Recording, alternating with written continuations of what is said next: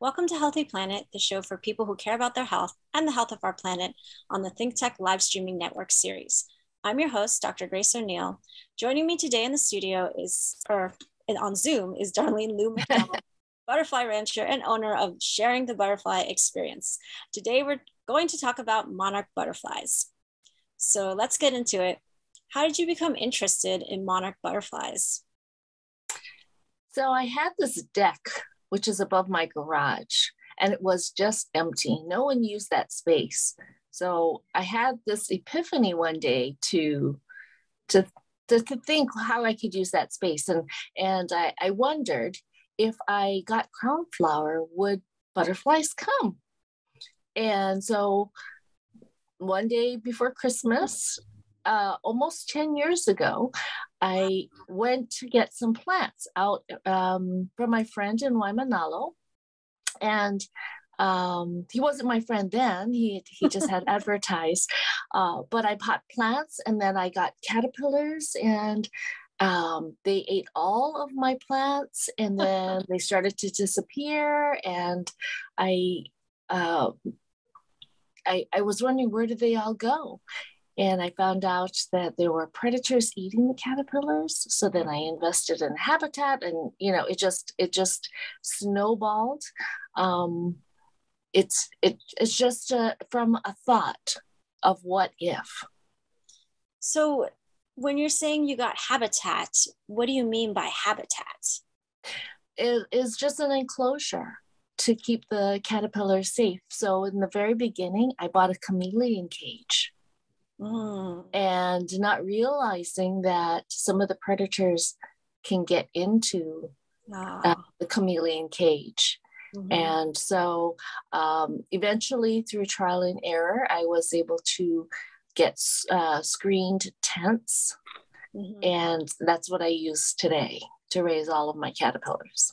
And you just have them, they're potted plants on the rooftop, or how are you doing it on a rooftop?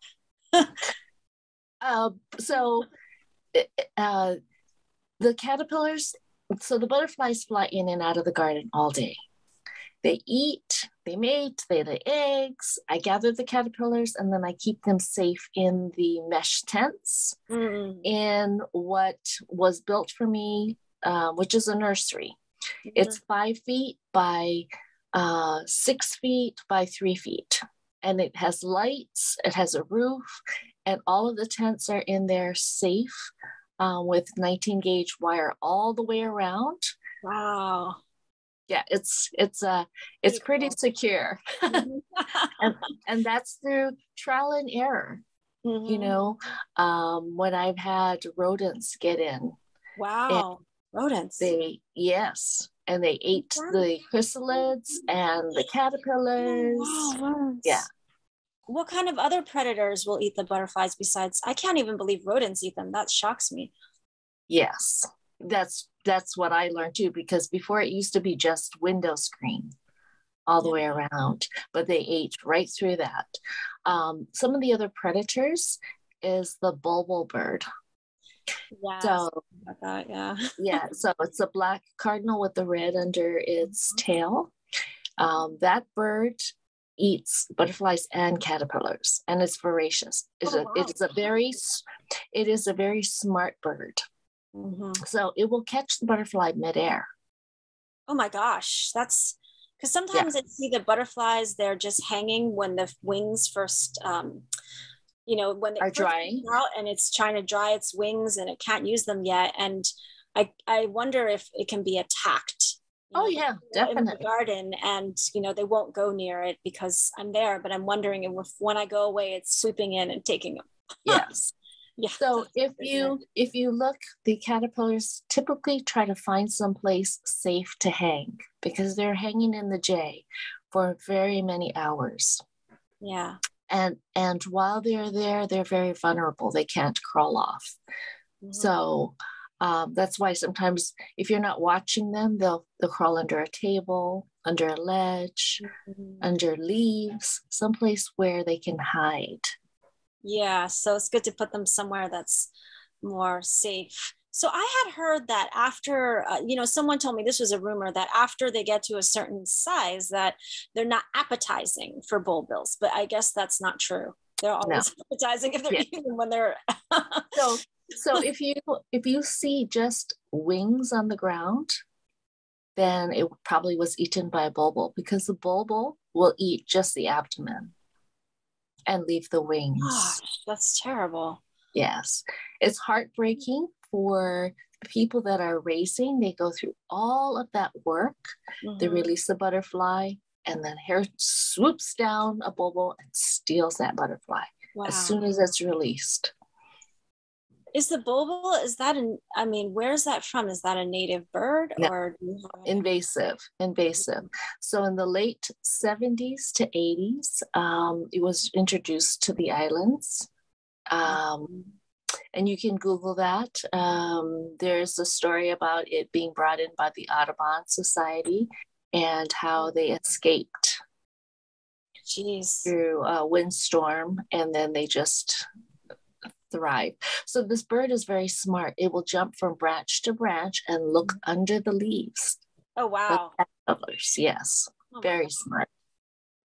It's scary. And I heard there's these wasps that will attack the butterfly and eat the butterfly too. And, I've seen centipedes go after the butterflies, geckos. Is that all? What other predators are there? So the wasps typically are females, and they will be attacking the caterpillars, not the butterflies. Oh, okay.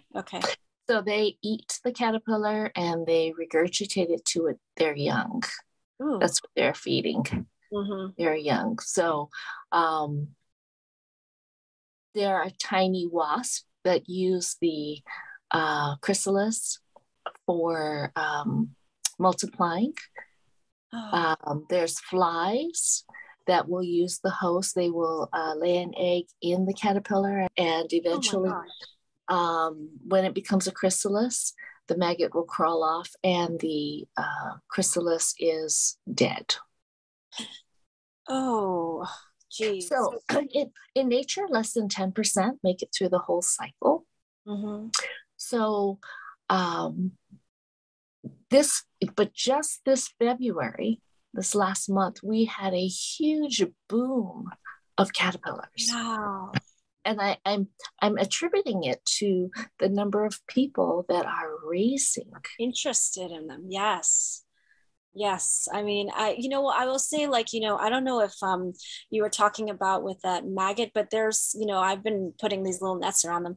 So I saw that these caterpillars, they also, some of them, they come out with the crumpled wings, and that's a special parasite, right? Right. It's called OE. Yeah. It's got a really long name. And that is, it cripples the butterfly. If you have any of those, you should put them in the freezer to euthanize them, and make sure that you disinfect everything, including your hands, so that it's not transferred. Oh, geez. And then I had one that actually tried to come out of the chrysalis, and it couldn't come out. It was stuck for days, and then it died. Yeah. I don't know why that happens. Is there a reason why that happens? Sometimes it's pesticides, but if it's not strong enough, it's not going to be able to come out. Yeah. Yeah, my gosh. So let's talk about the other kinds of butterflies in Hawaii now. That's the monarch. And is that a female or a male? Yes. Like a lighter color? So what I tell people is, think of a peacock and fishes and birds. The males are always more vibrant, they're prettier, and the females are very bland. And so when you see a dark veined butterfly, a monarch butterfly, that's probably a female. There are also 2 pheromonal dots on the bottom of the male's wings, but it's easier to spot from a distance if you just look for orange, because the monarch males, the male monarchs are much more orange than the female. And I tell the kids it's because they have to attract the females. They have to work it. So. It's the opposite of humans. Right, right. So let's go on to the other butterflies now, Max. Like this is the Gulf fritillary, and tell us about that one. What that? So every butterfly has its own host or food plant, and the food plant for that butterfly is lilikoi leaves. So they don't eat the fruit; they just eat the leaves. Yeah. And isn't it, I see this color here, it's more pinkish, but, I was actually trying to grow the lilikoi in my yard.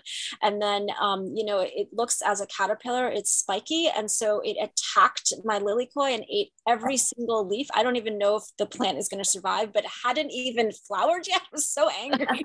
But, the butterfly, the one that I have, it looks orange and black. Is that a different species of the same thing, or is it a different kind of butterfly? It's kind of like a monarch mimic, the ones that I'm seeing in my yard now that like came out from, my passion fruit. Okay, there's only one butterfly that we have in the state that uses lilikoi. And so that has to be the same. So on the top side, it's black and orange. On the underside, it is camouflage. And is this an invasive species or is it endemic? It's not endemic. So we only have two butterflies that are endemic. One is the Kamehameha and the other one is the koa. And the koa is tiny. So I've actually not raised any. Both the Kamehameha is on the endangered list. Yeah. So the endangered list, people are talking about putting the monarchs on the endangered list. It is my opinion that is a bad idea. Why is that? Because if you put them on the endangered list, you and I will not be able to raise monarchs. Really? You can't touch them. You can't. Oh, wow. You can't have them. That's what endangered means. So you cannot, like the monk seals, you can't approach them, you can't touch them, that's true. You have to just leave them. So my thought is, what if we were a whole bunch of people were able to raise Kamehameha butterflies? How many more butterflies would we have if they were not on the endangered list? So, but what is their primary source? Don't they eat a specific, what's their host plant? Mamaki. Mamaki is their host plant. Yeah. So I guess you'd have to buy that. I mean, if you bought that, I guess they would just come to your yard just like the monarchs do. But you're not supposed to be able to touch them or hold them. Oh, because they're endangered. That's right. Yeah. So they're struggling. So much interest in you're correct, because there's so much interest in the monarch butterfly, because I was talking to a few colleagues at work and everybody is interested in it. Right, because there's a lot of discussion about monarchs on the mainland and the migration. So in Hawaii, our monarchs do not migrate. There's no reason for them to migrate. We have them all year round. The only reason that they migrate in the mainland is because of the weather. So monarchs actually aren't endemic to Hawaii then? No, they're not. How did they get here? Probably on food plants. So Queen Liliuokalani loved butterflies, and she was gifted crown flower plants way back when, is my understanding. That's a crown flower in the picture. Yeah. Right. And so in the mainland, they call it giant milkweed or Calotropis gigantea. And we just call it crown flower because of the flower. It looks like a crown.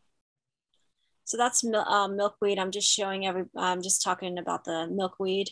It's a smaller one than the crown flower. But the picture before, if you can go back to that, Max, was you said there's a white monarch butterfly and the one that we normally think of. Yes. Right.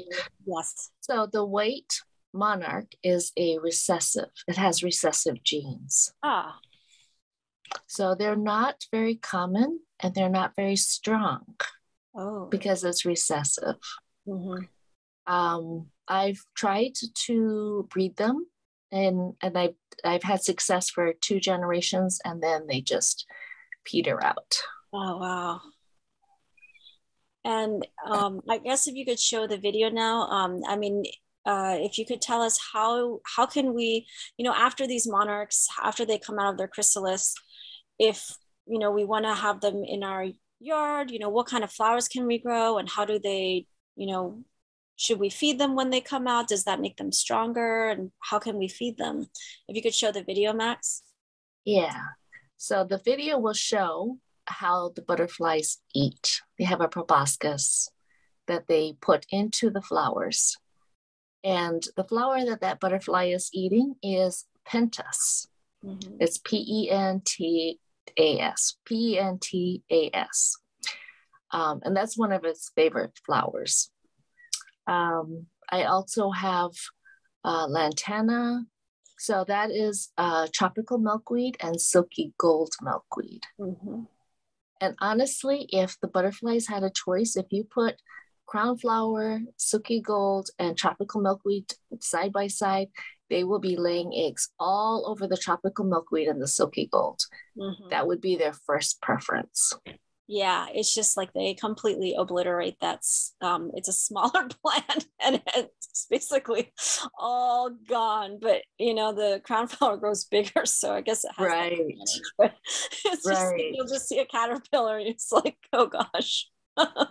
So Darlene, tell us about your business a little bit, and what services you provide for people.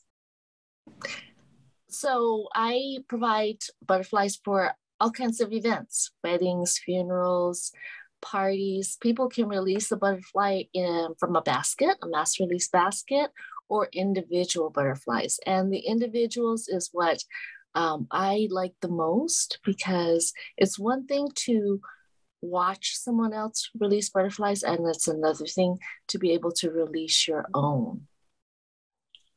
How do you get the butterflies to like in the envelope in the first place? Oh, this you just put them in there. You put them in there, and then when they're cool, they sleep. Mm-hmm. And so that's how we transport them. And then when you're ready to release them, then you take them out of the cooler, and they wake up within a few minutes. But butterflies are the most friendly. They will stay on your finger. They will fly to flowers, lay, creating lots of very special moments. How do the butterflies mate? Back to back. They're back to back. So, and they stay mated for hours. Oh, wow. Yeah. And the males can fly carrying the female. Oh, wow. Yeah. Is the male bigger? Not necessarily. The butterflies are a function of how much they eat when they're caterpillars. So if they become a chrysalis too soon, it'll be a small chrysalis and a small butterfly. So is there a certain time period that, that they would, is it like their chrysalis, like their caterpillar is this many days and their chrysalis, I know it's like 14 days or whatever. And then I know the butterfly is like 3 months, like the lifespan's like a total of 3 months. Can you go through the life cycle? So from egg to chrysalis, it's about 10 days. From chrysalis to butterfly, it's about 10 days. And in Hawaii, from my experience, the butterflies the monarch butterflies anyway, live about 3 weeks. Oh, wow. Is that just because of the bulbil? My gosh. No, in that 3-week period of time, they are laying 400 eggs. Oh, wow. Yeah, that's, I didn't know it was only 3 weeks. I thought they were surviving 3 months or something. I didn't know. If they're migratory butterflies, they will live longer, but our butterflies are not migratory. Mm-hmm. Yeah. What was I gonna say? I was wondering, is there anything besides like the crown flower and the milkweed, and you were talking about some other plants, like what other kinds of flowers? Is it mostly, I see them going after a lot of things that are growing naturally from the ground, like I guess people would say they're weeds and everything, and or just the things that I would not necessarily even grow in my garden to be pretty, like daisies or sunflowers, which I'm sure everything is probably, well, they pretty much pollinate anything. Butterflies. So they have a proboscis, a tongue. Mm-hmm. So they have to be able to put their tongue into a flower to eat. So those are the flowers that they're looking for to get nectar. Yeah. And if you were going to try to feed the butterfly, like, would you just use a little honey and water and then put it in a cup and then try to feed the butterfly like that? You can also use sugar and water and put it either on a cotton ball or a Q-tip or a cloth. You just have to watch for the ants because the ants want to join the party. That's true. I mean, I see some of them too. It's funny, like some of them, have them in the net, and then some of them will kind of die. It looks like I don't know why they die. They look like normal butterflies, but they'll die when they come out of the chrysalis. I don't know if it's because they didn't get fed soon enough. They were trapped in the net or something like that. So on the first day that the butterfly is born, it won't be hungry. But by the second day, you have to feed them. If they don't eat by the third day, they're going to be on the bottom of the tent. Yeah. So I tell people, just release them on the second day. They're stronger on the second day. If you have what they want, they will be back. And, they fly in and out of the garden all day. Mm-hmm. I tell people, if you're looking for my house, just look up and follow the butterfly. Absolutely. I'm very interested in this Kamehameha butterfly too. You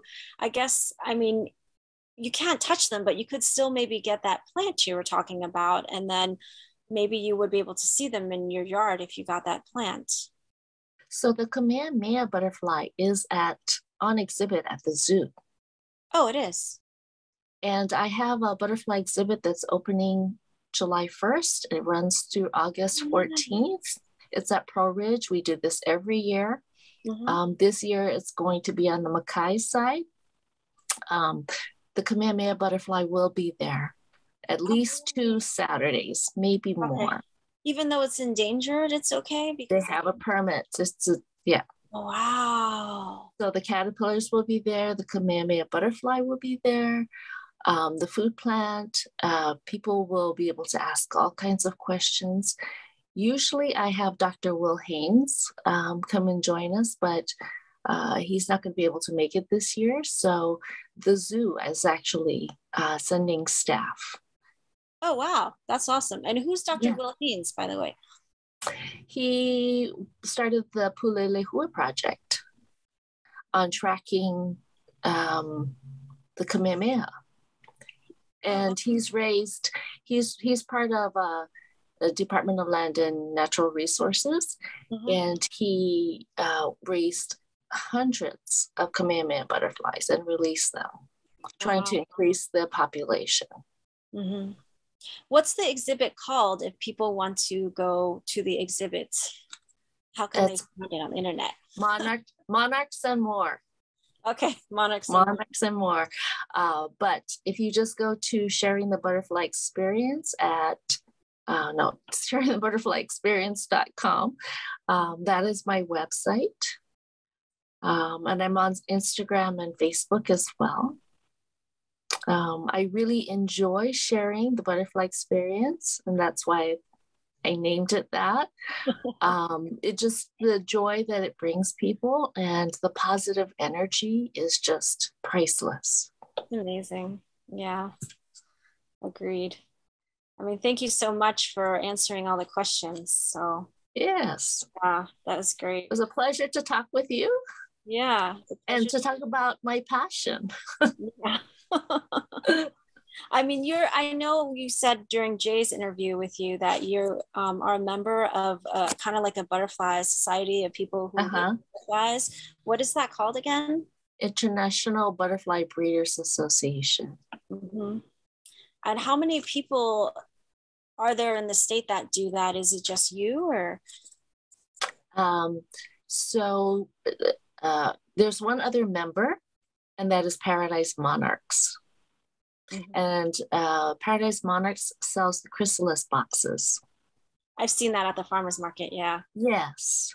Yes. Yes. So we work very closely together. Mm-hmm. We have a good partnership. That's great.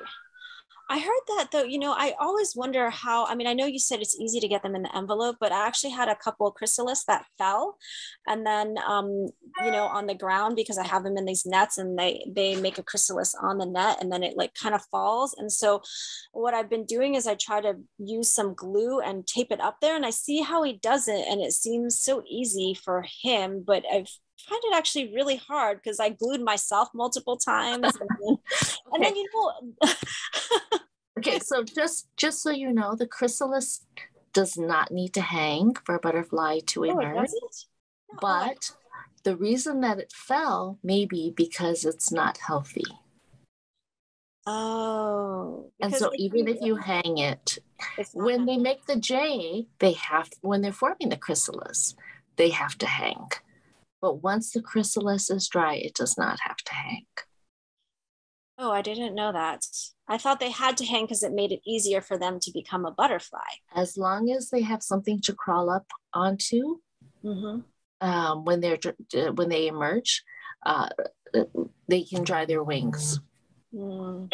They can dry their wings and then just hang on to maybe the side of the tent or the yeah.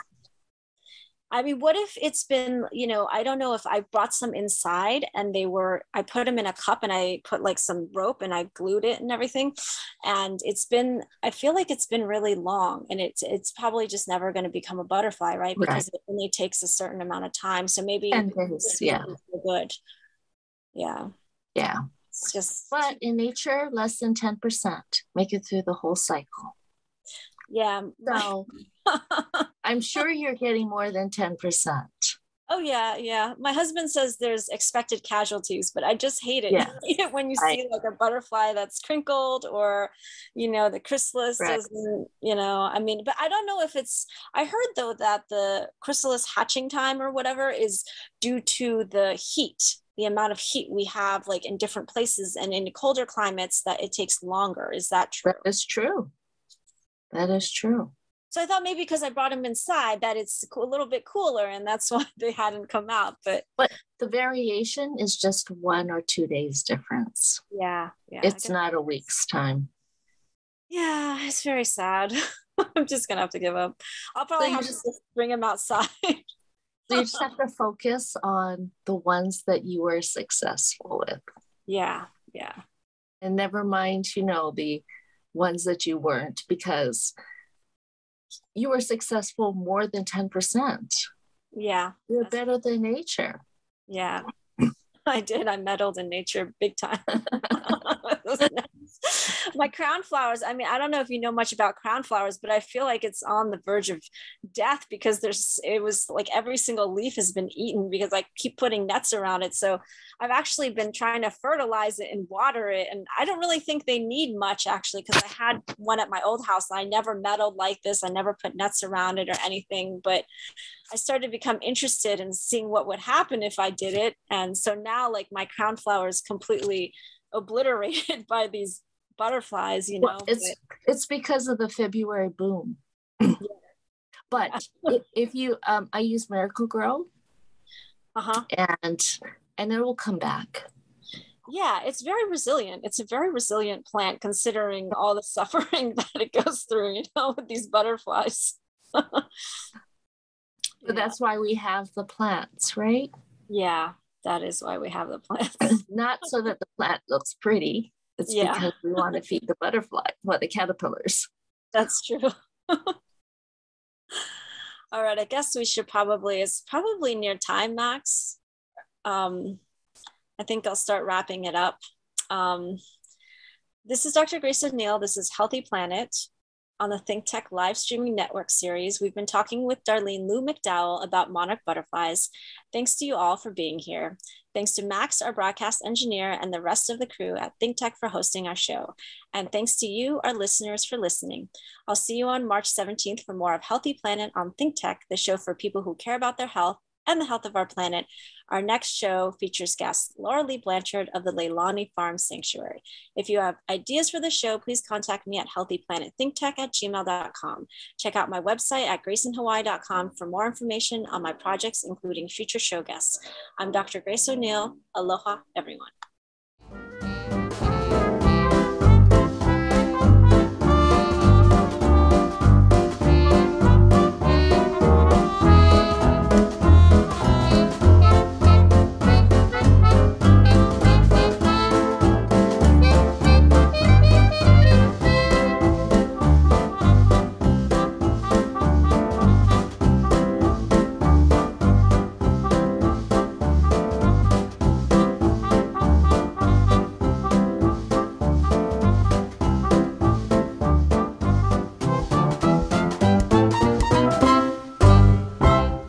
Thank you so much for watching ThinkTech Hawaii.